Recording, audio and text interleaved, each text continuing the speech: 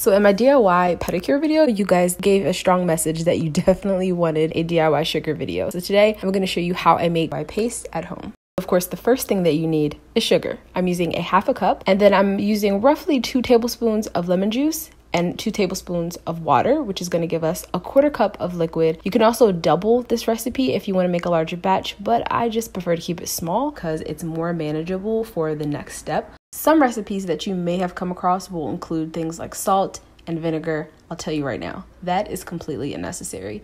So throw all of that into a pot and combine it, and then we're going to take this to the stove. And now is where we get to the really important part, so pay attention. Rule number 1, although you want high heat, you don't want to put your burner on the highest setting. So make sure that you turn it down to medium high because you do not want this paste to burn.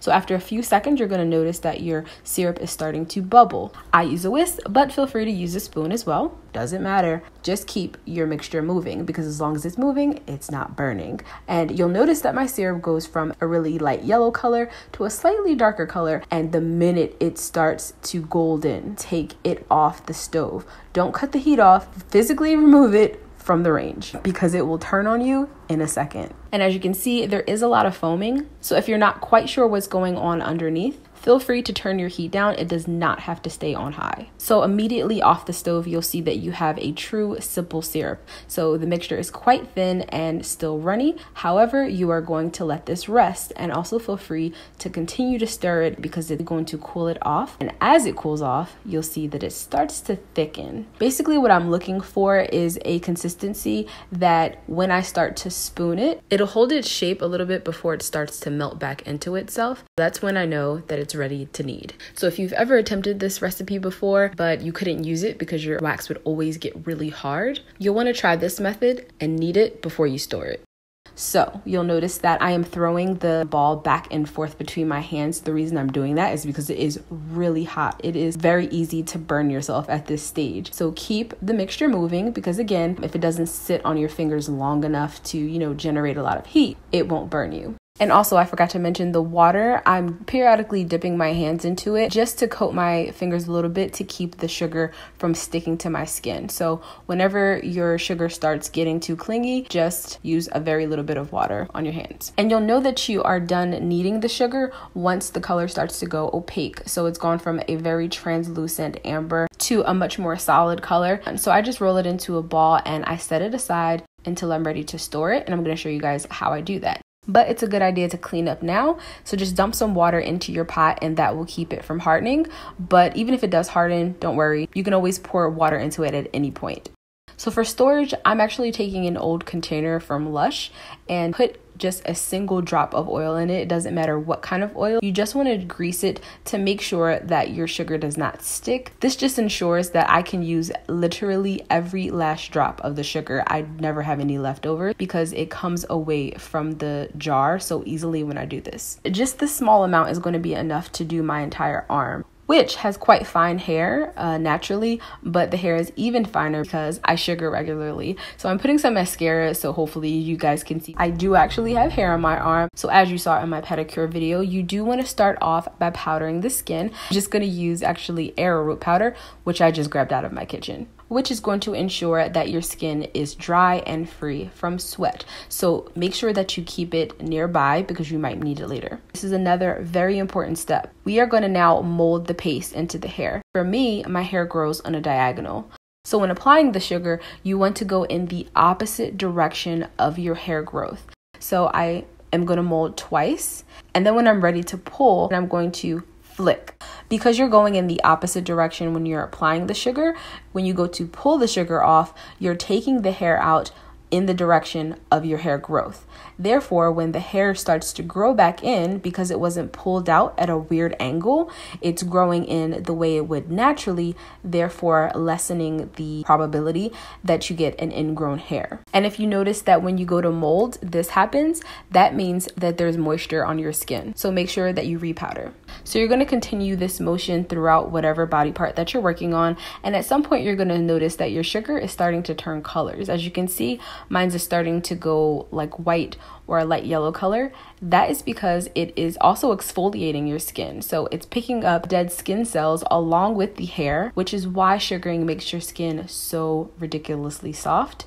And at some point, you'll also notice that your mixture is getting really gooey and a little bit sticky. This is because either the room that you're working in or your body heat is warming up the paste even further, and so it's getting really melty. At this point, it may be hard to remove it as well. So if you ever get stuck, just spread it as thin as I can with my finger, or you can also use a spatula. Take a wax strip. This one is a cloth one, so it's reusable. And I'm showing you the strip because now hopefully you guys can see that there is actually hair in the wax. If you don't actually have wax strips, then don't worry, you can just use cotton. This is some muslin that I have on hand. It's actually the fabric that I used in the DIY drawstring bag video. Reusable strips are perfect because all you have to do is set them into warm water and the sugar will just dissolve. This is what happens after your cloth has been soaking. As you can see, this is all of the dead skin that I was talking about, including the hair. Once you're done waxing your body, all you have to do for cleanup is just wipe down with some water. And for aftercare, I like to use fresh aloe. So I'll just cut off a piece, remove the thorn, and peel it open. And then I just massage the gel into the area that I just treated. And then I will also put on an oil. And I actually want to give you guys a few more tips so that you know what to do if you run into any of these scenarios. So this is actually the wax that I used in the DIY pedicure video, but it's very firm, which means I can't remove it by hand. So what I'm gonna do is just microwave it for 10 seconds. So obviously it's a lot runnier. So instead of using it as a paste, I'm gonna take it onto a popsicle stick and you can just spread it on like you would a regular wax. However, it's obviously not as thin, but now you can just flick it off instead of relying on your fingers. And you can continue to wax your body with the stick, or you can take it off and use it like a regular paste. Or after microwaving it, you can just let it cool slightly, scoop it out, and then use it at a slightly warmer temperature than I did the first time. So here you can see that I can mold it a little bit faster and a little bit easier because the sugar is hotter. However, do keep in mind that you can feel the temperature on your skin a little bit. And just in case if you guys were curious, lately I've been using this Acure oil after I wax because as you can see, it's called Seriously Soothing because it has blue tansy oil in it. And my arms do get pretty red because I'm not able to hold the skin top. So my last and final tip, and it's also a really important one, is when you are doing any type of hair removal, especially sugaring, you do want to make sure that you're exfoliating the skin regularly. So I give myself a couple of days and then I start dry brushing. You can also just use a sugar scrub or a salt scrub. Just make sure that you are treating the area because as your hair grows out, make sure that it doesn't get trapped under a layer of dead skin and eventually develop into an ingrown hair. Hope I covered everything, but if you do have any questions, feel free to leave them in the comments.